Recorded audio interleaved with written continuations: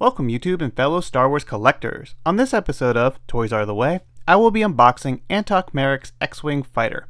This is a newly released vehicle for the vintage collection and I'm excited to have found it in stores so soon. If you're new to the channel and like what you see, be sure to hit that like button and remember to subscribe for more future videos. With that being said, let's get started. After a long morning of checking several different targets, I finally got lucky and was able to secure myself a pair of Blue Leader Antoc Merrick's X-Wing Fighter. Many collectors have been looking forward to this vehicle for several months, but there have been some concerns as well.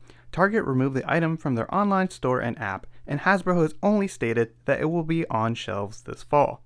I checked several stores, spoke with a few employees who had no answers, and was fortunate enough to find a pair towards the end of my trip.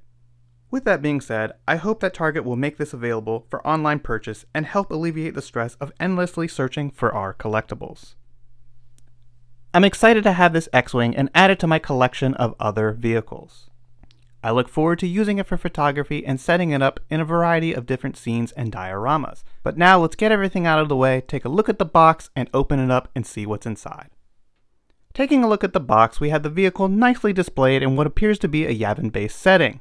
I think the X-Wing looks fantastic displayed like this. My favorite part of the box is that Hasbro decided to include Chopper in the corner over here. Chopper is one of my favorite droids and characters from the Rebels series, and hopefully we get him into the vintage collection one day. Also seen on the box are the power droid that we've gotten recently, R2-D2, C-3PO, and this random droid from an Entertainment Earth exclusive pack years ago, who I just so happen to have right here. So if Hasbro ever decides to finally make Chopper, I will have all the figures that are shown on this box. We have a nice Star Wars Rogue One logo with the Kenner one down below and a nice circular emblem letting us know that there's a figure included inside. The back of the box is pretty much the same with the Vintage Collection logo, Hasbro and Disney down below. Now for the very exciting part of opening the box.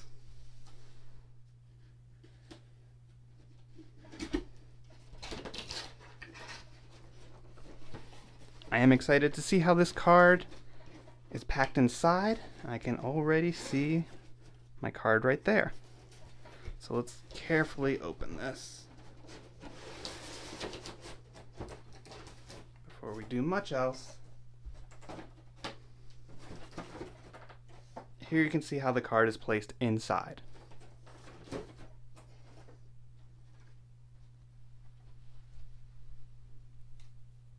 And the card looks great. I'm really excited that this is in good shape and doesn't have any major damage to it.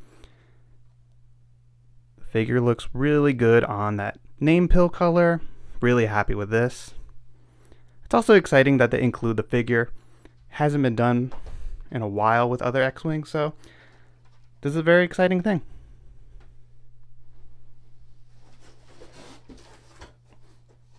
Now let's get the rest of the ship out of the box.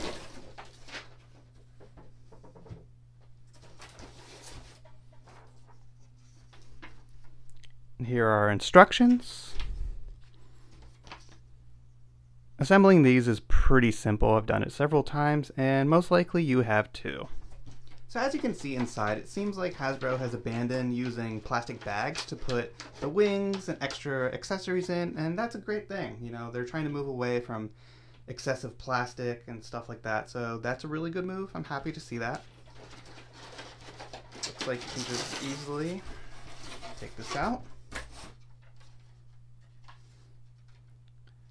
That's looking really cool.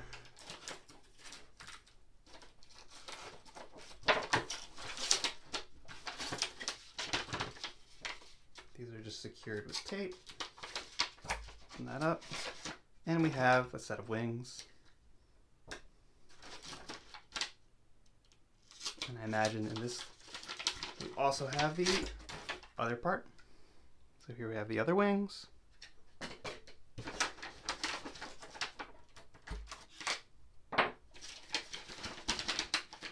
Here we have, it looks like the torpedo. And the rest of the cannons. And then in this final box is the nose of the ship. Slides up very easily. And that's all that's included in there. So it's really cool that, you know, they're using less plastic. This is much more sustainable, so that's a good move by Hasbro. So now that we have everything out of the box, let me put this thing together really quick and take a look at it. So here we have the X-Wing fully assembled, and it's looking really fantastic. If you take a look at the weathering and paint applications, it's nicely weathered, looks very dirty. I'm a big fan of how this looks. I really appreciate the small details and the decals that you can see. Some more on the side of the ship over here. That's really, really cool attention to detail. A really nice job by Hasbro. If you take a look at the back, it's nicely weathered on this engine area here. I'm a big fan. I kind of wish they would have incorporated some of that same dirt and grime up to the top. I think it could have used a little bit more there, but it definitely has some nice application on top as well. You can see here too. It's really good detail throughout. Take a look at the bottom. Wings have nice grime on them. I think these engine parts too could have used a little bit more of a darker color. I haven't really studied this in comparison to what's seen in the film, but yeah, this is a really good job by Hasbro. Cockpit closes and it fits very nice and snug. There's no major gaps or anything. Yeah, it's good stuff right there. The landing gear works very well.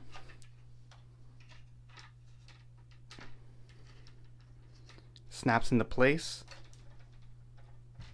and it keeps the vehicle up nice and sturdy. The only X-Wing I've ever had trouble with that is I have Wedge Antilles X-Wing from the older Legacy collection, and that one falls over a bit, but recent Luke Skywalker one and the Biggs X-Wing fighter don't really have any of those issues, so I think with these vintage collection releases they've done a good job of fixing that problem. These don't ever fall over on me. You can see the front landing mechanism. It goes up, very nice. Click that into place. I know some people aren't a big fan of this wing mechanism, but it doesn't bother me, and I know it should be a little bit more open as seen in the films, but you can always open it yourself a little bit more like this and it's no problem. It's never bothered me, and I don't know, this one actually looks pretty wide to me. The cockpit area just pops right on out so that it's easier to fit the pilot inside. That snaps back in place pretty easily. Targeting computer comes out, goes back in. Looking cool. So let's take a quick look at the figure itself. And here we have Antoc Merrick out of the package. And I must say, I am such a big fan of this blue jumpsuit. I think it's such a cool color. I'm a big fan of blue, so naturally blue leader was something that I was going to be very excited about. The helmet is definitely a little too large and doesn't fit too snug on the figure, but I do have a fix for that.